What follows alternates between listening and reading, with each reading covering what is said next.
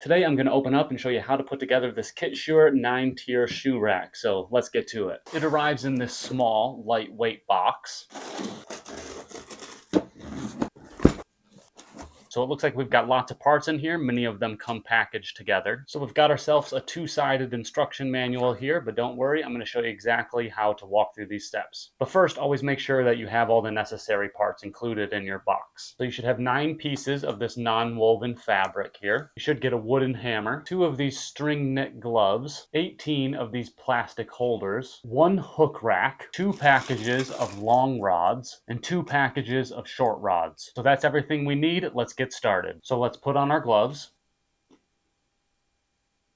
Now we're going to start by taking 1 long rod from one of the packages and another long rod from the other package. And you'll see that from one of the packages, the long rods have this little knob at the end. And from the other package of long rods, you'll see that it has this little hole at the end. We're going to take those 2 ends and slide them together, push down on that little button, slide it over top, until it clicks together like that. Now we have 1 long rod combined. And we want to do the same thing until we have all 18 long rods created. Okay, once we have all 18 rods put together like this, we can move on to the next step. And we're going to take our non-woven fabric here and unfold it, open up the ends here, and slide our long rods through them until it's sticking out a little bit on this side and a little bit on this side. And now we'll do that for the other side as well over here.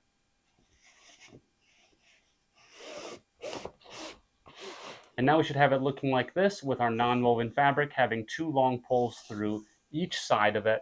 And now we want to do that for all 9 pieces. Okay, now they should all be looking like this, and we should have a pile of them ready to go. And so if you have them all, we can now move on to our next step, which is taking our plastic holders here,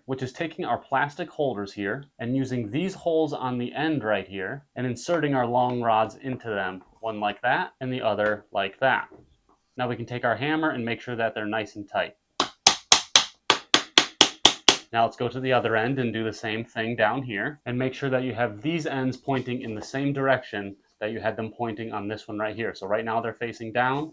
So right here I'll come over here and have them facing down as well. One in there and the other in here, and then hammering them in place.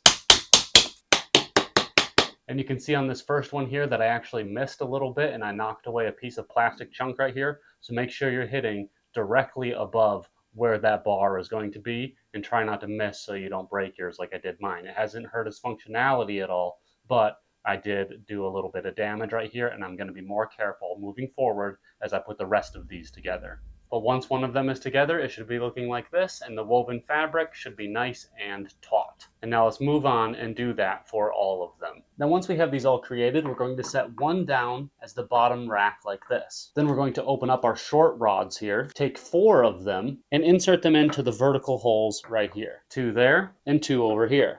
Now we'll take our next rack and insert it on top of those short poles like this. Now we can once again take our little hammer and hammer them down together.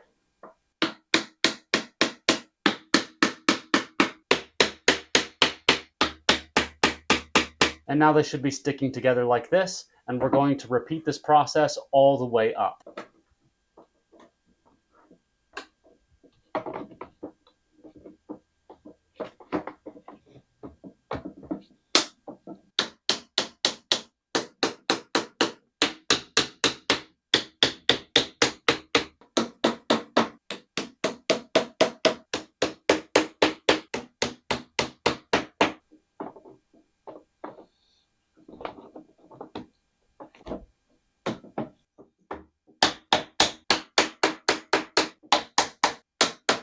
Now you can see how I've made 4 layers so far. Just continue to repeat this process until it's all the way up to the top. And once we're done and we have all of them put together, it should be looking like this. And now we can take our rack of hooks here and we can place it on any of the arms to where it's hanging like that. You can just pick and choose which one you want, and it'll slide off and it can hang on the next one very easily. Now just to give you an idea of how much space this is going to take up, it's about 12 inches deep, just over 33 inches wide, and about 55.5 inches tall. And even when it's all put together, it's extremely lightweight and easy to move. I can even do it just with one hand here. So there you go. I hope this video has been helpful in showing you how to put this shoe rack together. And if it has, let me know.